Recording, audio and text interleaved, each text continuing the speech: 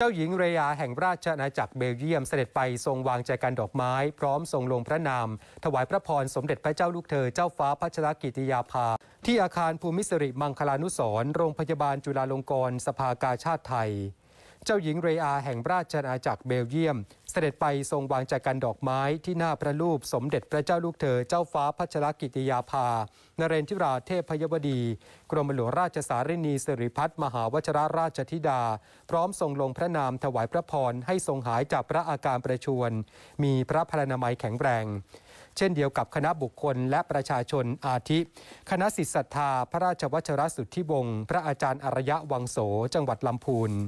สมาคมผู้ค้าเครื่องประดับและบริการท่องเที่ยวไทยมูลนิธิเฉลิมพระเกียรติพระบาทสมเด็จพระนั่งเกล้าเจ้าอยู่หัวในพระอุปถัมภ์สมเด็จพระเจ้าพี่นางเธอเจ้าฟ้ากัลยาณิวัฒนากรมหลวงนราธิวาสราชนครินทร์โรงเรียนราชประชานุเคราะห์ 17 จังหวัดหนองคายสมาคม YWCA กรุงเทพ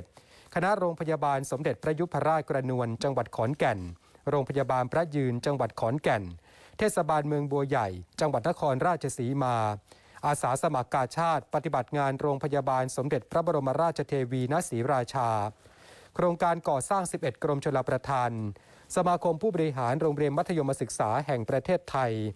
มหาวิทยาลัยเทคโนโลยีพระจอมเกล้าธนบุรีสำนักบริหารกิจการนิสิตจุฬาลงกรณ์มหาวิทยาลัยสภาวิชาชีพสังคมสงเคราะห์บ้านราชวิถีมูลนิธิการศึกษาเพื่อชีวิตและสังคมและคณะพระสหายพระเจ้าวรวงศ์เธอพระองค์เจ้าสมสวรีกรมหมื่นสุทัศนารีนาถทั้งนี้สำนักพระราชวังจะเปิดให้ลงนามถวายพระพรไปจนถึงวันที่ 31 มกราคม 2566แต่ประชาชนยังคงสามารถลงนามถวายพระพรผ่านระบบออนไลน์